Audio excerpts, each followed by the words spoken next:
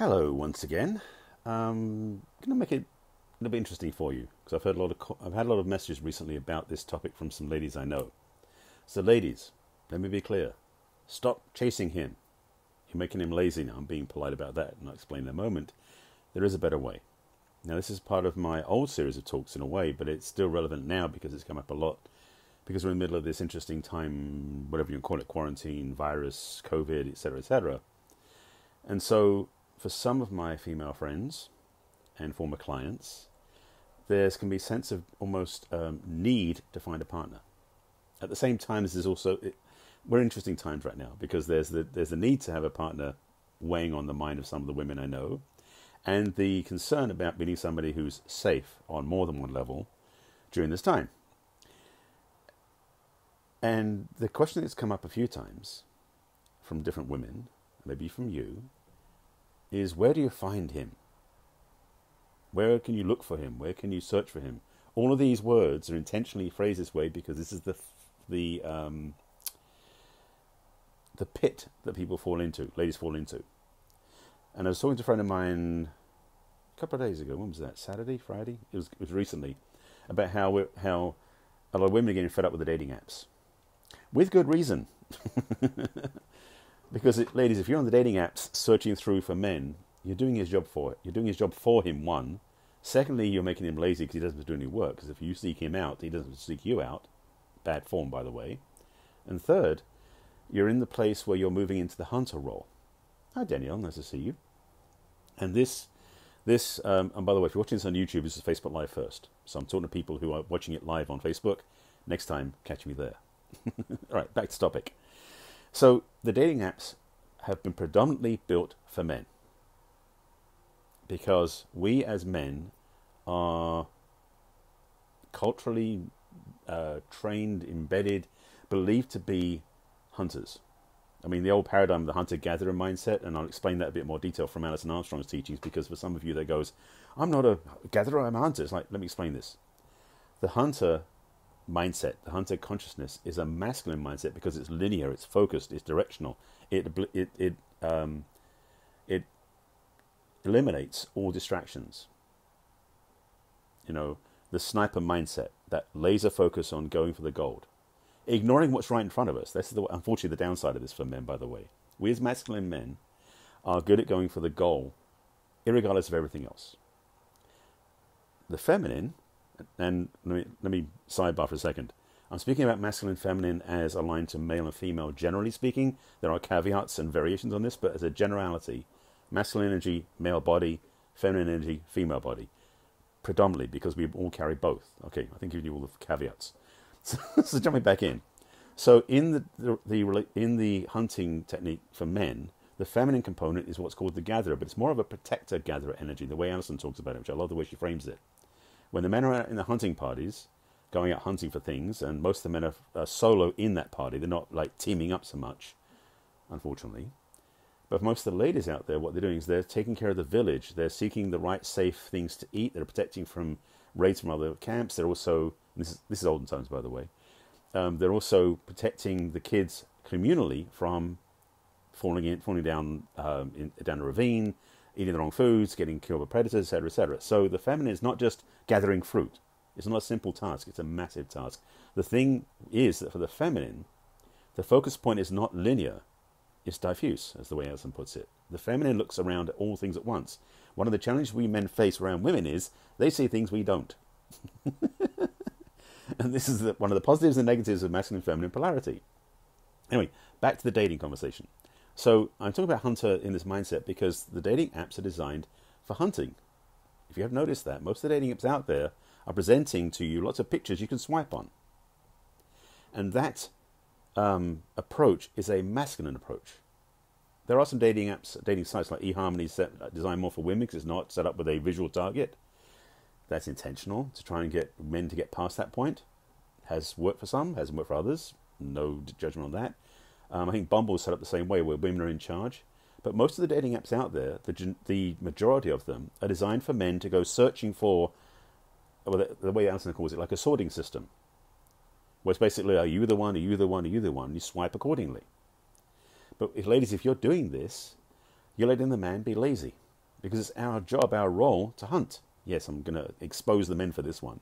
Our role and responsibility in the world as a masculine energy is to go seek, go find, go hunt. So in the dating arena, we're the pursuer, not the pursued. And in some of the past relationships, I was the pursued. I know how it feels weirdly on the wrong side of the fence. And of course, at that time, I didn't know better. Now I know better. I have stories about my mistakes in the past, which I won't share here, but there's plenty of those. That's an invitation. If you want to work with me, I'll give you some of my stories personally. So the focus point for ladies is to move out of the hunting space and into the receiving space. And it sounds simplistic, but let me explain what I mean by this. The power you have as a feminine energy is one of the things that we men in a masculine don't generally have access to unless we tap into our own feminine. And again, we carry both energies. Men carry masculine and feminine. Women can carry masculine and feminine. And again, I'm talking about heterosexual, predominantly polarities in this conversation. There is different languaging slightly for the gay relationships and other pieces too, but I'm sticking to what I know best, okay? Just to be clear. I'm not trying to exclude anybody, just being clear to myself. So, you ladies, the power is in your receptivity. Actually, it's more than that. It's your ability to attract. You know, the law of attraction is really a feminine skill, just to be clear about it. Even though we all, as humans, attract things because of what we put out there, the power of attraction is a feminine aspect, feminine focus.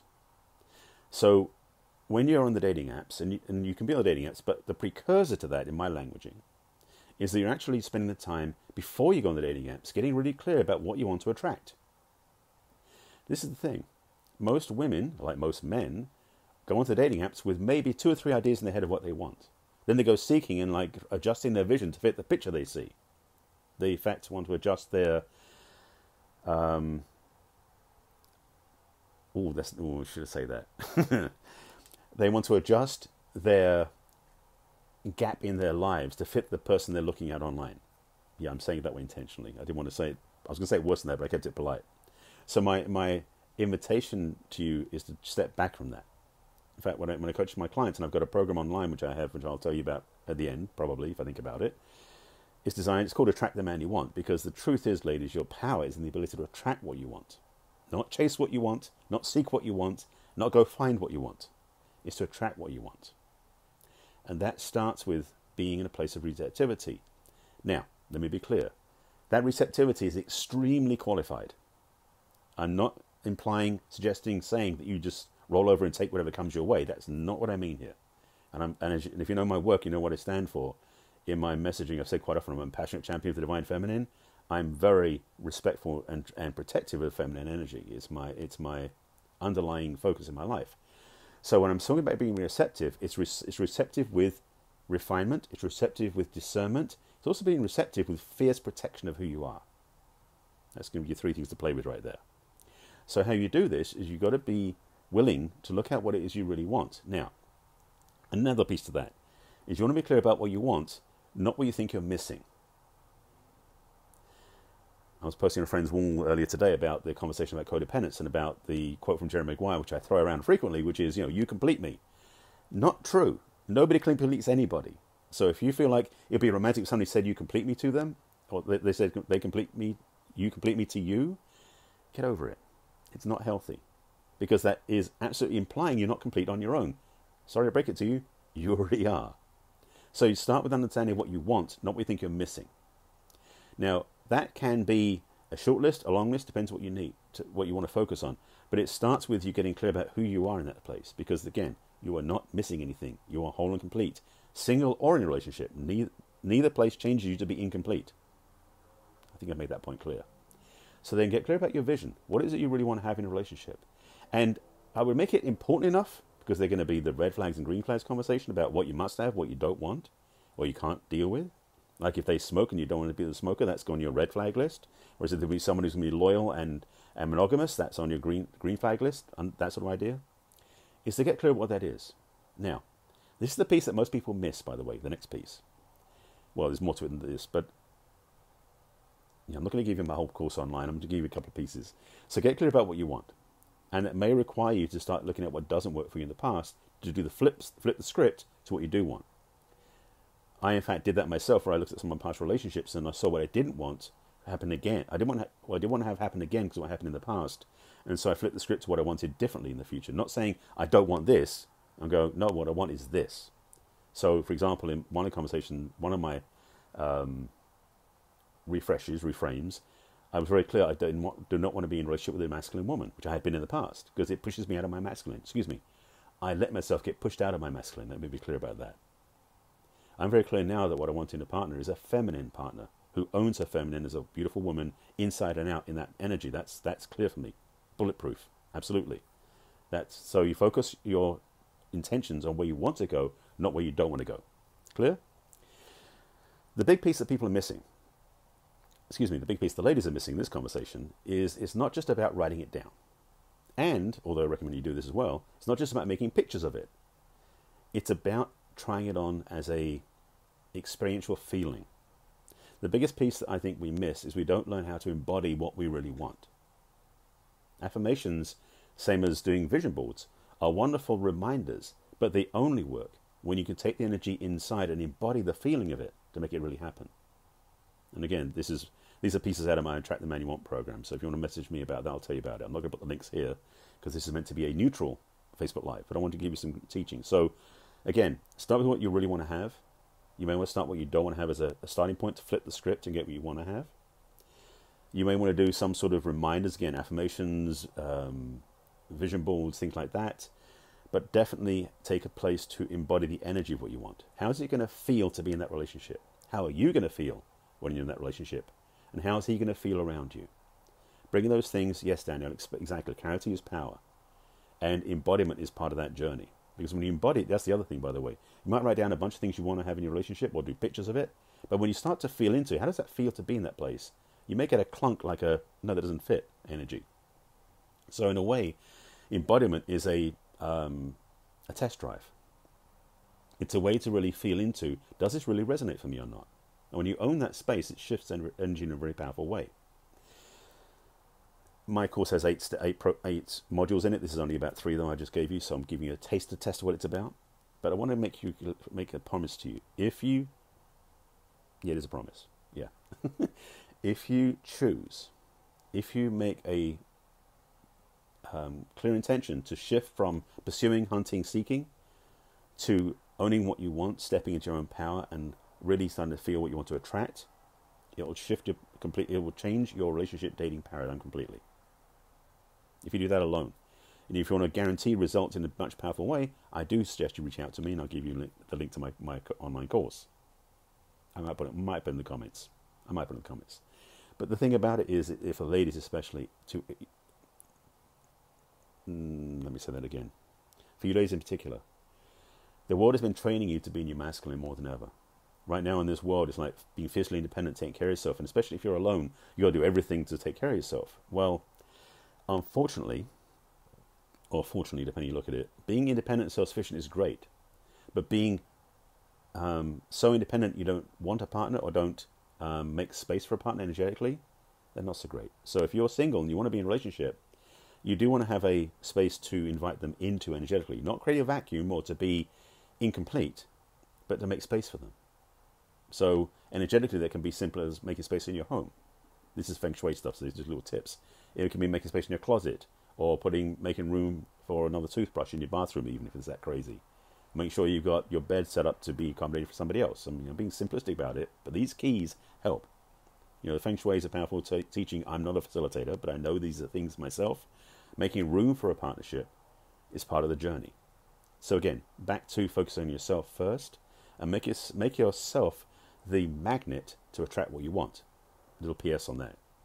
I mentioned earlier about you don't want to roll over and just take what you get. The thing about being clear about what you want in your vision, the most important thing to recognize is that's now your barometer, or your like a tuning fork. When you have that clarity of what you want, that vision, that embodiment you take on and you feel, when you are owning that space, you start to notice that the men you're looking for out there, or the men you want to attract out there, you start to notice that a lot of them don't resonate. And that's good news, by the way. Because when you're getting clear about what you want, what doesn't fit it doesn't tend to show up as much. This is the power of this. You start to actually, in a way, repel or become invisible to, or they become invisible to you, those people that don't match your vision. But it also means the ones that do match your vision start to become more visible. Now, I'm not saying you can be like a neon sign over their head. Nice idea, but it doesn't work quite that way. But when you meet somebody, you'll start to discover pretty quickly in conversation that they start to resonate with who you are.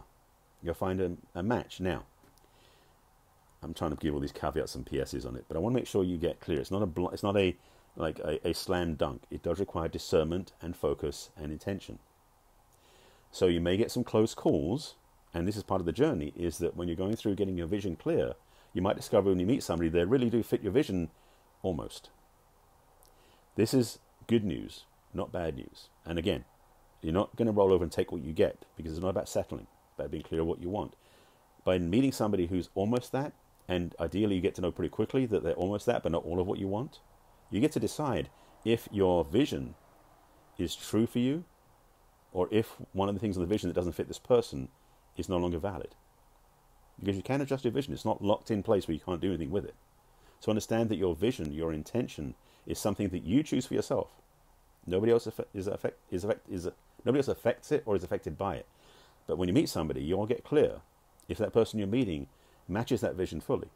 And if they're missing a couple of items or their vision doesn't quite match who they are, is that enough? You get to decide this. It is always about the power of choice that you have in your hands. And again, you also, or I should say, I haven't said it again, but as a reminder, you get to say no. You get the power to choose to say, you know what, this is not for me anymore. If it doesn't line up, go back to your vision. But be willing to hold true to your heart. Because your vision, ideally, is tuned into your heart. That's where I start from with my clients. And when you understand that's where it lines up, then everything unfolds with the right energy.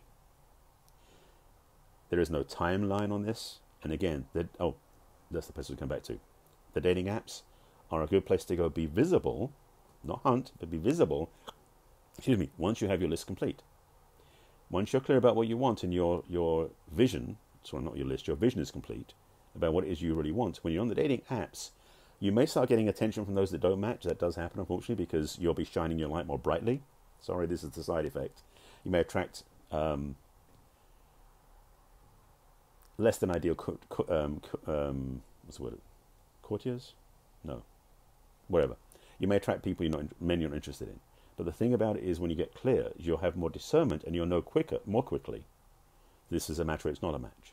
So the dating apps are okay to use as a receiver and as a witness to versus a pursuer. So I hope this is making sense from what I said at the beginning. This is, in a lot of ways, the core of my work with my clients because my audience is women. I help them really get clear on the internal work to be able to attract what they want on the outside. Okay, I'll put the link in the comments afterwards. I was on the fence about this, but I might put the link in the comments afterwards. If you want to check it out, have a look. If you want to reach out to me, message me. If you have any questions about this topic, put them below the video when I sign off. I'll respond after I sign off again. I thank you for watching. Appreciate you being with me. And if you have any questions about this, let me know. If you want to share with anybody you think should see this, because it may go, oh, wake up call. Feel free to do that. And that's about it. I thank you for watching, as always. I have got a whole bunch of Facebook Lives stored on YouTube. If you want to watch them, message me. I'll send you the link for that, because that's 1,000 Facebook Lives. Yes, 1,000 Facebook Lives called Messages from the Masculine. This is kind of the 1,001th. It's the first one over 1,000. And so I can send you a link for that if you want to find out more about it. And if you want to work with me, reach out to me. I'll give you some guidance, support, and some tips. And I hope this makes sense. This is a transformational way to look at dating and relationship, perhaps. And it may just get you lined up. I thank you for watching. Hang on. Excuse me. I thank you for watching. As always, I will see you again soon. These broadcasts show up when they do. And a reminder, as always, please, take care of yourself. I'll see you again soon.